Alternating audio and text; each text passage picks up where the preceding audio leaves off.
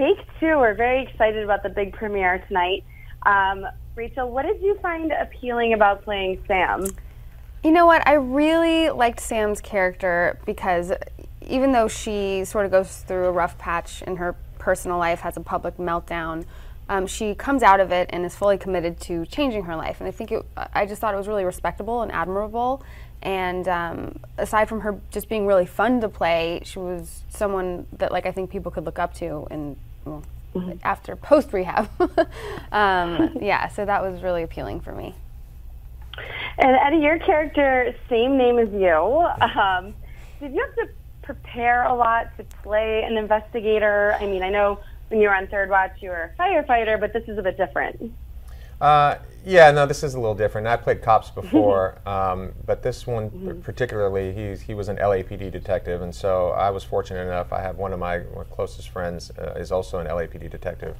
He's a lieutenant for the LAPD, and he took me out. And they have a different way of training than other police departments. Sort of different protocols on how to handle weapons and draw a weapon and all that. So we did a couple days of doing that, and he kind of led me through that. So that kind of helped on the show when I have to, draw my weapon. So when people are saying it, that's kind of like what an LAPD person would do, rather than somebody from New York or Ohio or wherever. And so that was helpful to just bring some level of authenticity to the role. And then besides that, it's what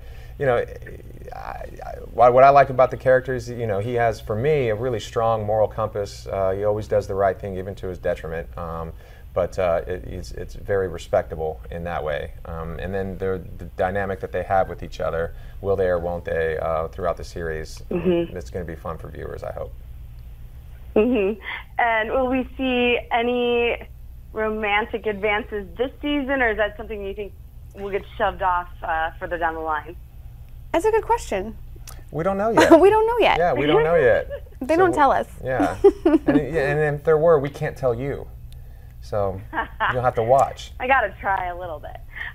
Okay, so the executive producers of Castle are the ones working behind this show, and I read that there could be some potential crossover elements. Can you speak a little about that, either of you?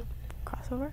Yeah. Well, I heard that too. It hasn't happened yet, but there's some discussion too about bringing some of the characters that were in Castle to kind of they can, because those characters the characters themselves are still out there living in that kind of world, and there are scenarios where they could jump into our world with a case or something like that. So we'll see. There was an actor who came on as a different character from Castle, which is kind of fun. That's true. Yeah, there was an actor that came on Not to a play a crossover, different but the same character, actor but the same from Castle. actor, which was fun, and he was great. He was really in good. the episode. So you'll see that for the Castle fans, they'll see that, which will be fun for them.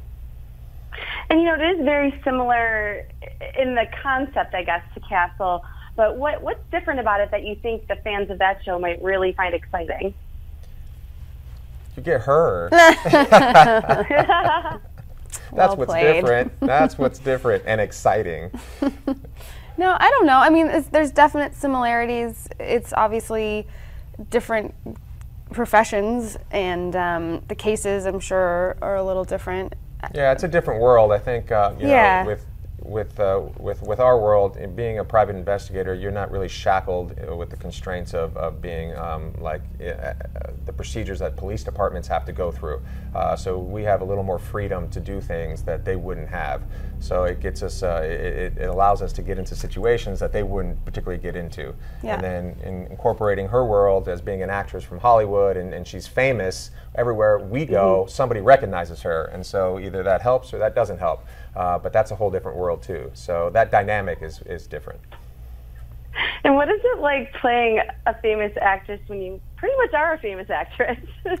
Am I?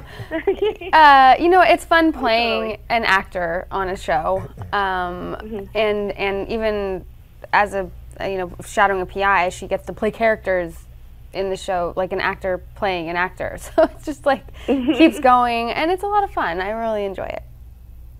All right. Well, thank you both so much. We can't wait for the big premiere, and congratulations on the show. Thanks so much. Thank you.